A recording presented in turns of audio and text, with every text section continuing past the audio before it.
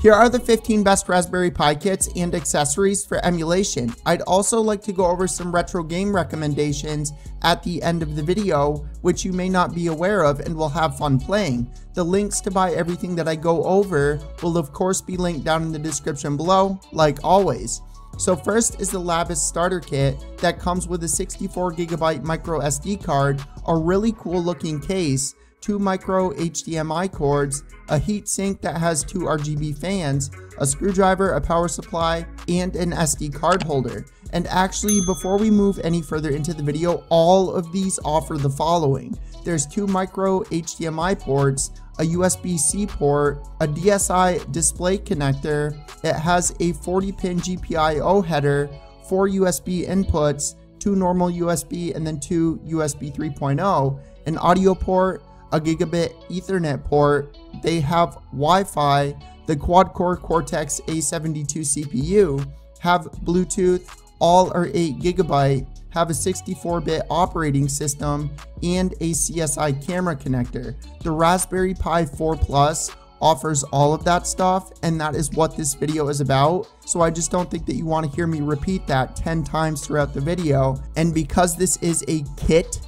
quote-unquote, video, of course they all have a power supply and HDMI cords and stuff like that. Anyways, back to the LABISTS starter kit. There are 2 fans that come with this case to keep it cool, and of course the heatsink. This is going to cost you $140, and because we just mentioned basically every feature with the Raspberry Pi 4, the rest of this video is going to be pretty quick.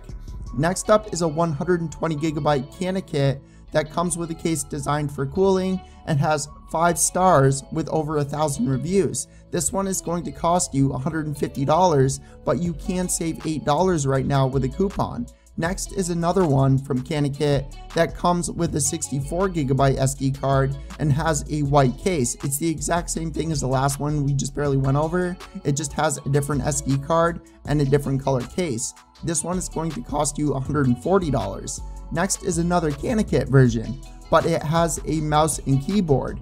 This one's only 32GB, but if you have some SD cards laying around, which I'm sure that you do, this is going to cost you $150. The 5th one on the list is a Super Nintendo version that comes with 2 Super Nintendo controllers, a 32GB SD card that's preloaded with stuff for you.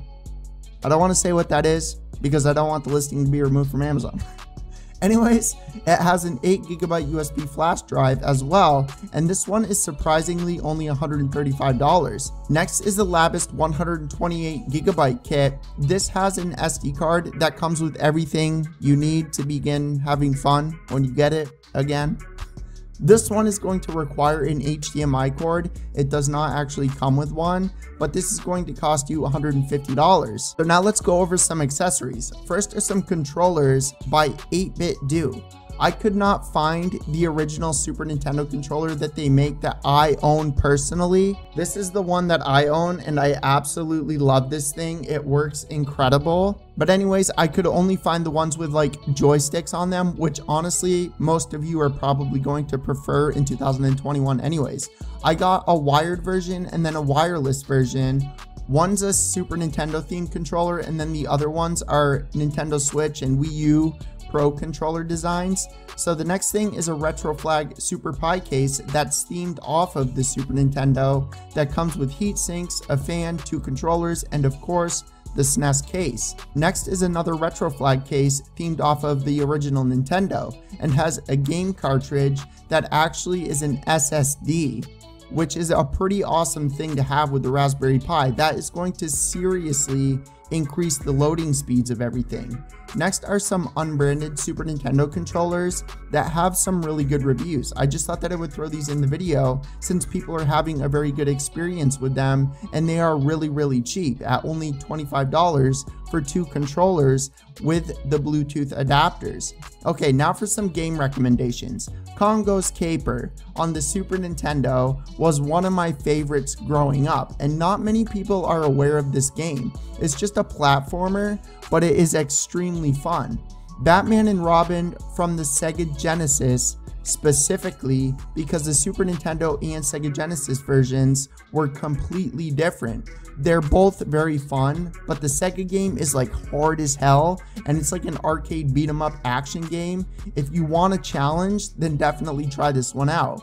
If you want a more relaxing but still difficult challenge, then definitely try the Super Nintendo version out. I mean, obviously we all know about Zelda, Super Mario World, Metroid, Contra, Castlevania, Teenage Mutant Ninja Turtles, Turtles in Time. So I'm not going to go over those because you're bound to play those if you get a Raspberry Pi, you know what I mean? But anyways, Boogerman from the Super Nintendo is also a pretty cool, fun game. It's just a very simple platformer, but it's definitely going to be one of those games that make you laugh as you play through it. And then Inspector Gadget from the Super Nintendo was also very fun. This is like one of those like, wow, like they made a game off of a show that's actually good. Like, it's actually really, really fun. It's a really cool game. And then the last game that I wanted to mention is Goof Troop.